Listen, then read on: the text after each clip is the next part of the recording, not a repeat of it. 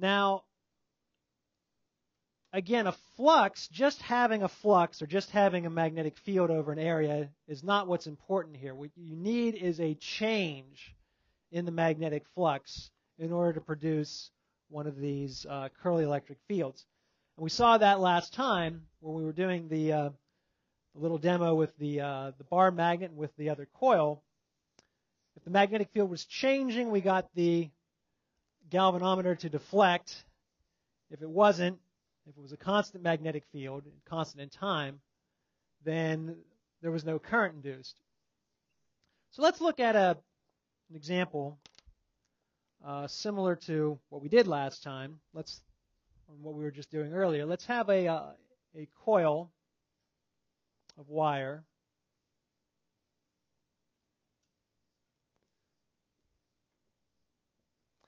And let's give some numbers here. We have the coil has 500 turns of wire in it.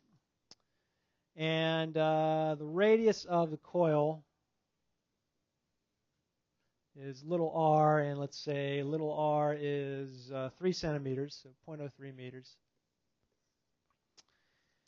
And we have a bar magnet,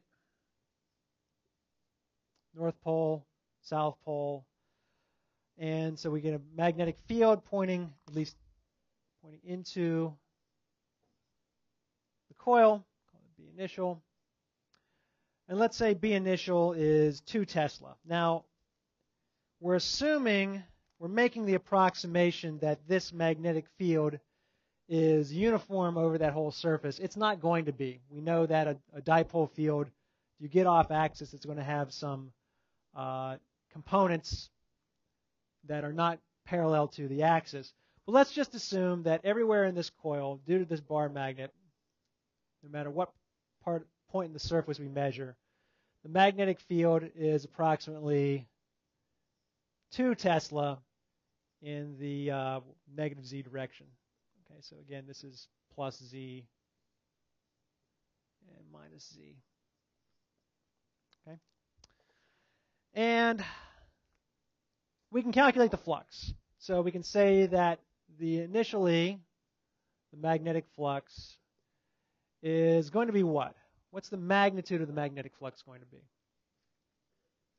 How do we figure this out?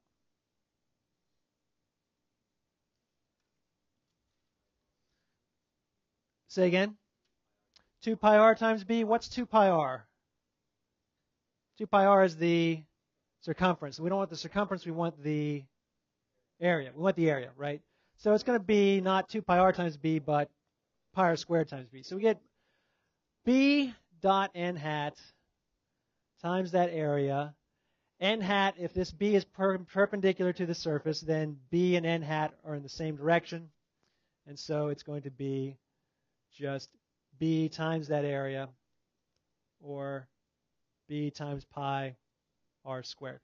Now, we got to be, again, a little careful because our n hat could be pointing this way or this way, but I'm just worried about the magnitude for right now. So let me just call this the magnitude of the flux to take that sign out of the picture here.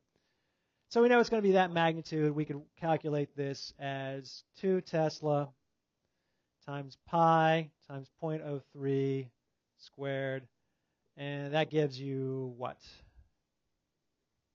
2 Tesla times pi times 0.03 meters squared is what? 0.00565. And the units are Tesla meters squared. Okay? Everybody agree?